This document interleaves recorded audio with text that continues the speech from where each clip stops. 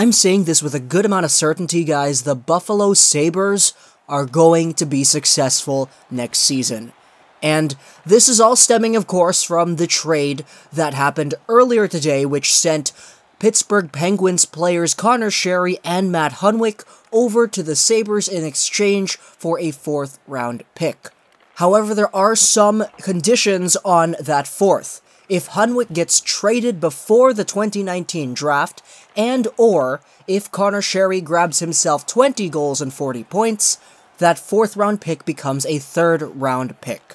So overall, the Penguins basically got themselves a pick for Hunwick and Sheary. This is good for them. They've freed up like $5-something million in cap space, and that's all good and fun. But everyone here is thinking about Conor Sheary and his impact with the Buffalo Sabres. And it is this trade which leads me to believing, even further, the potential success that the Buffalo Sabres are going to accomplish next season. Next season, you got yourselves Conor Sheary, who very well is capable of getting 20 goals and 40 points, just depending on the center he plays with. Some could argue that he is totally independent, and he doesn't need Crosby to put up those points, but we'll see next season. Obviously, he is a talented player, and playing alongside a guy like Jack Eichel wouldn't necessarily be all too bad for him. But it's not even just Conor Sheary.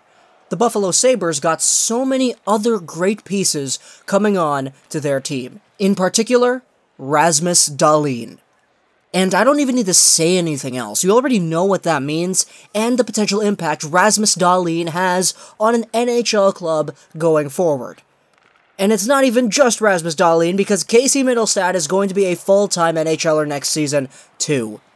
So, man, the Buffalo Sabres grabbed themselves 2 A1 top-chip prospects, and they grabbed themselves a potential 20-goal scorer to play alongside of Jack Eichel. If I were Ryan O'Reilly, I'd really want to not be traded right now because things are looking great for the city of Buffalo. And this is the first time that I'm truly jumping on this bandwagon. We've seen it in the past. Oh, Reinhardt's coming to Buffalo. That's going to be great. Alex Nylander's coming to Buffalo. That's going to be great. They're going to be great next year. Same thing with Jack Eichel, and they've found themselves ways to keep on staying in the dust. But now, with the #1 defender in Rasmus Dahlin, a #1 potential center in Casey Mittelstadt, who, let's face it, he's not going to be a #1 center playing with Jack Eichel on his team, and a potential 40-point player in Conor Sheary, this trade just increased Buffalo's chances of making the playoffs quite a bit. And you could call me out for that, you could say that I'm crazy or whatever, but all these talented players are coming over to the Sabres. I didn't even mention Alexander Nylander stepping into the lineup full-time either. And honestly, this is just for next season. The Buffalo Sabres got a lot of other great prospects who are going to find themselves ways on the team in the future. Matthias Samuelsson, Ukko-Pekka Luukkonen, these guys are all going to be great, but they got a little bit of time ahead of them before they step into the NHL. But as for right now, things look really good with that Conor Sheary-Matt Hunwick trade.